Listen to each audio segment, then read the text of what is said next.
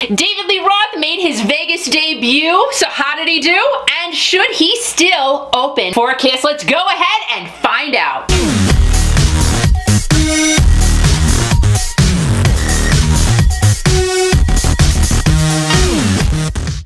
My name is Kiki, and if you are new to my channel, welcome. What I like to do is talk about anything and everything classic rock. If you are not yet subscribed, please go ahead and hit that subscribe button so I can continue to bring you some pretty definitely different classic rock stories. And if you're a returning subscriber, hey, welcome back and thanks for hopping in. David Lee Roth made his Vegas debut at the House of Blues in Vegas on January 8th. That was Wednesday night. So how did Dave do? Oh boy, comments have been crazy. A lot of the comments basically say that Dave sucked. And you know what I'm gonna do? I'm just gonna break down a few of the songs that he did sing in Vegas. Again, we're diving in to see how David Lee Roth actually did during his Vegas debut. So first point being, the guy is 65 years old. Is that what I'm using as an excuse for his performance? No, because let's face it guys, there are other singers out there much older than Dave who sound absolutely amazing. Let's take the two Steves. Stevie Nicks from Fleetwood Mac and Steven Tyler from Aerosmith. They are absolutely amazing. The two Stevies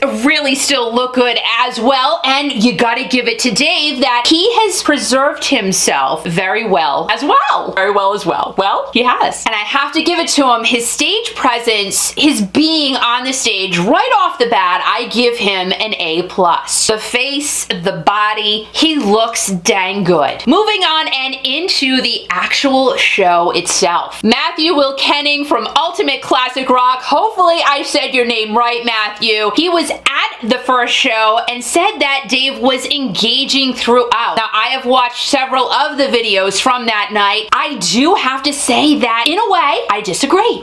Again, I was not personally there. I'm going according to what I watched from fans that were in the audience, and I just didn't feel that connection from Dave to the audience. Yes, he was talking to them. Yes, he was drinking with them. Yes, he was seemingly having a great time. But you know when there's that connection that an artist has with the audience? I wasn't feeling that. Remember, this was night one of his Vegas performance, so we do have to cut him a little slack. From that, he was trying to be funny. He was telling a lot of jokes. So Wednesday, January 8th, it was Elvis Presley's birthday. Dave pulled out a wig resembling Elvis and a big gold belt. I personally think he could have done without the props, but he was paying homage to the king of rock and roll who actually owned the Vegas Strip at one point, so I get that. The wig and belt, they just were not needed. I'm just saying, because it was a bad wig. I'm sure there were a bunch of people in the audience that loved the props and you could hear them laughing and talking. Again, you didn't need it. Let's take a dive into just a few of the songs that Dave did premiere on Wednesday night. Now, when he started to sing Just Like Paradise, I have to admit, I was hopeful that this was going to be a good match for Dave to sing. I really, really did. And come on, guys, Dave is just a happy fella. He's always smiling. The dimples are big and bold. His band, they were spot on with every single song. They were truly amazing. Al Estrada, he's actually Dave's lead guitarist. He's from the Van Halen tribute band Eruption. Incredible. Definitely a great addition to Dave's show. But when Dave had to go to those higher notes and hold them there, it turned into him screaming the song, which he did not have to do. But then when he started to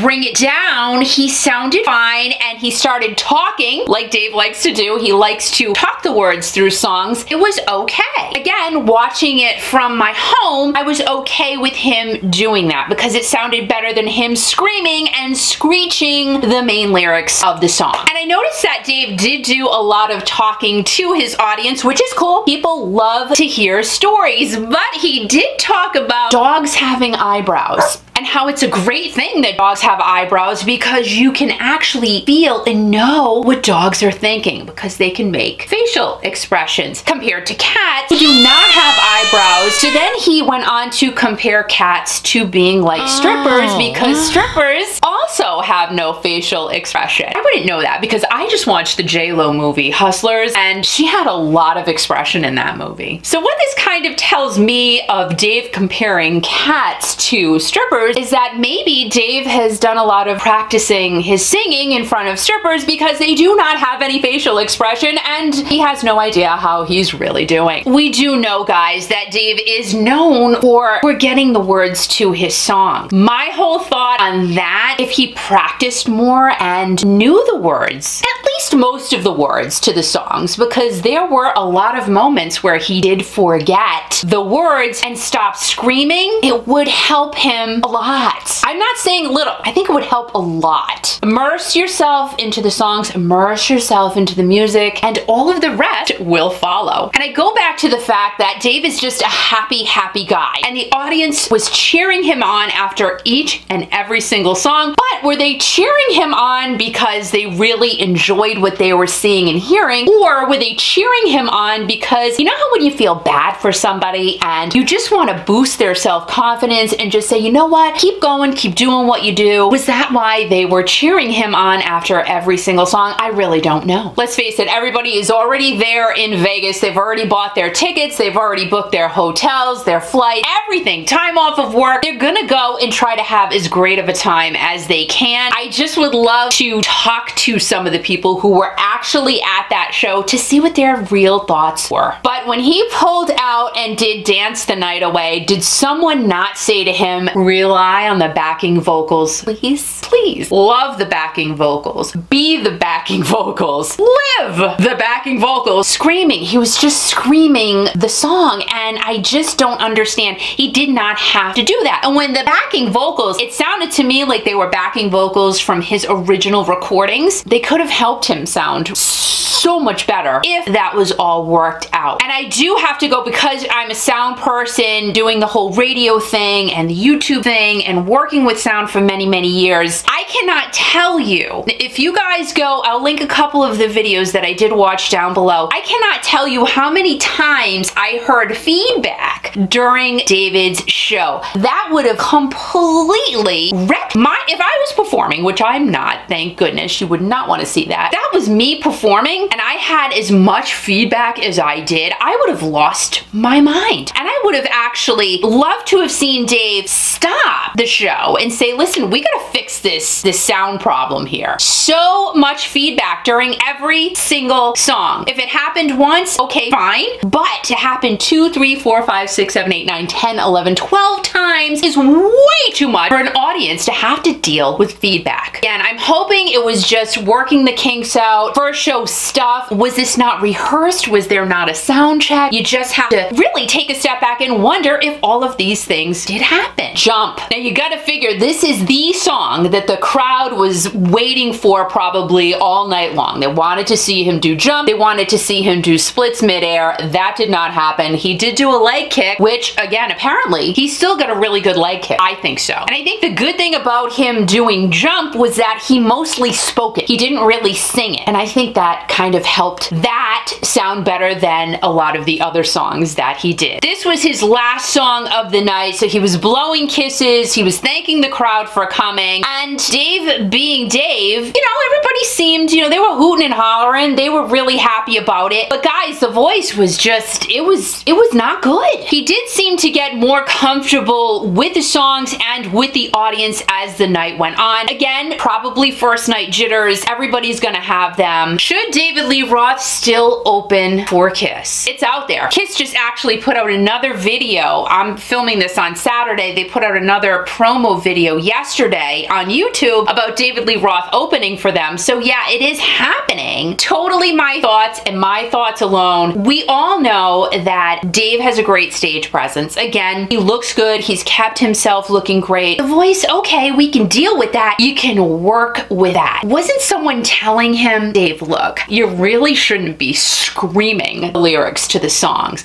Let's work on it this way. I feel like that just didn't happen. Maybe Dave is just not the type of guy that takes direction and he wants to do it himself. I honestly have no idea, but I think there should be a person who should be saying to him, this needs to change. Also, what I was looking at the show itself, from the few clips that I did see, he really didn't have a direction on the stage either. There was no performance footprint. You know, when you go to a show, any concert, really, any really well done show, there is a plan in place. And I feel like there was no plan in place at all. He just kind of wanged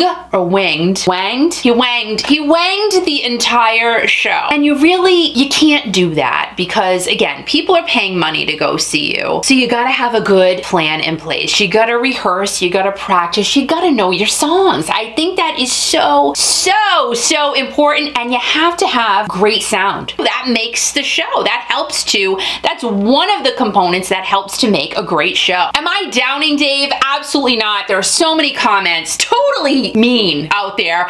And then there are the comments, you know what, Dave, keep doing what you're doing, keep going. I am on that side of the fence. I really believe in David Lee Roth. I am so glad to see him out there again. But my personal opinion, him opening for Kiss fans are not going to take kindly to him not having his plan in place. Kiss fans will not appreciate the fact that he's not singing properly. They will not appreciate the fact that he doesn't have a real show to do. Again, people are spending a lot of money on these tickets. People are super excited to go see Kiss. They're excited to go see Diamond Dave. You gotta deliver. We know right off the bat, Kiss delivers. Kiss puts on a phenomenally great show. But again, they rehearse, they practice, their plan is in place. Dave needs to get himself someone really strong behind him who can give him constructive criticism and point him in the right direction. So that's where I stand on this whole thing. I have no idea where you guys stand. Maybe you'll be mad at what I've said. Maybe you'll say, you know what, you don't know what you're talking about. And that's perfectly fine. That's why it's great. We all have our own opinions. From seeing what you have seen, David Lee Roth in Vegas, should he still open for Kiss? Or